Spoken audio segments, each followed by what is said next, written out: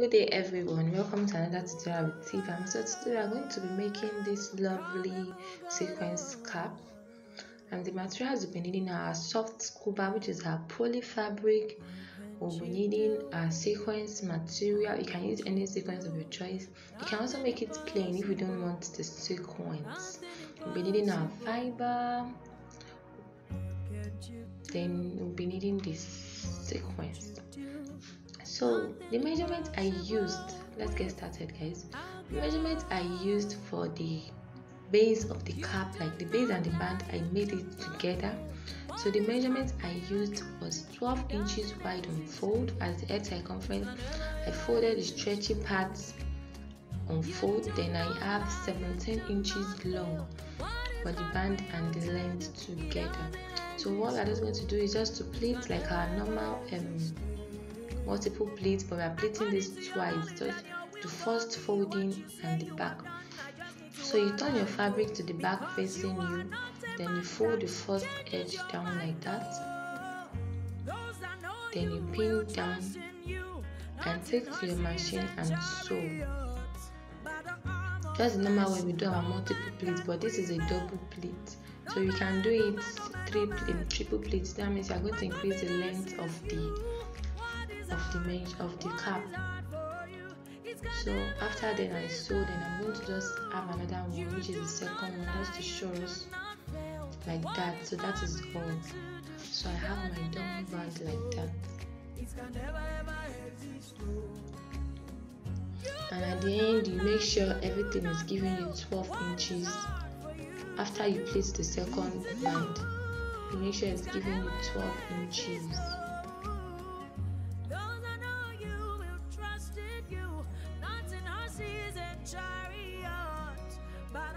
So I have pinned both together, but it's advisable you pin one after the other. So I'll just open up the down one to stitch. If you are pinning both together, open up the down one to stitch, then you stitch the second one again. So I've stitched it right here, and here is it. Here is the result. I have just 2 steps. So you can as well just close again, like close again and stitch if you want it to really show the band way. So now I have my sequence and another poly fabric here, which is the same color. So I'm going to measure it 13 inches long by 12 inches. So you can use 12 inches by 12 inches, you can use 11 by 12 inches. That is the length. You can use 11, you can use 12, you can use 13. Depends on how wide you want it to be. So I want this to be a bit wide, so that's why I'm using 13 inches. So after I fold into 2 and sew, I'm going to be left with 6 inches. So I just fold the 2 like that together, then stitch, just a straight stitch, then I will come back. I've stitched the both together, just one side, leaving the both edges open. So I'm going to turn that inside out. After which I'll be getting my fiber ready. Then you make sure the stitched part is at the center facing you. Then for your fiber also, you have 6 inches. I have 6 inches here, so I have 6 inches. You can double your fiber. This is a single this is 1 inch fiber, but in a single cut. You can double it if you want more volume. So you just put it inside like that, but you make sure it doesn't get to both edges. I'm going to show you what I mean. So you make sure it doesn't get to both edges. See, I left some spaces there, and also at the other side as well. I'm going to be leaving some space so you'll be able to stitch and close properly. So I'll cut that out and I'm left with, it will not be too much, just little. This is just like 2 inches, 2 inches. So that is just it. So I'm going to take my body, place on the table, then turn that and place on it. I'm placing from the edge like that and like that. I'm placing from the edge, then I'm going to pin down or the stitch down first.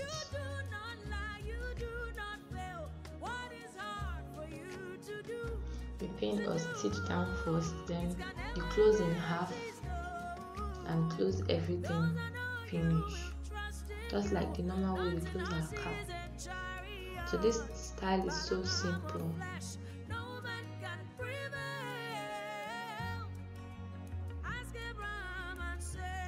So you can use, it can be plain, it's not compulsory you use a sequins fabric. I'm going to measure my head circumference, which I'm going to be using 11 inches.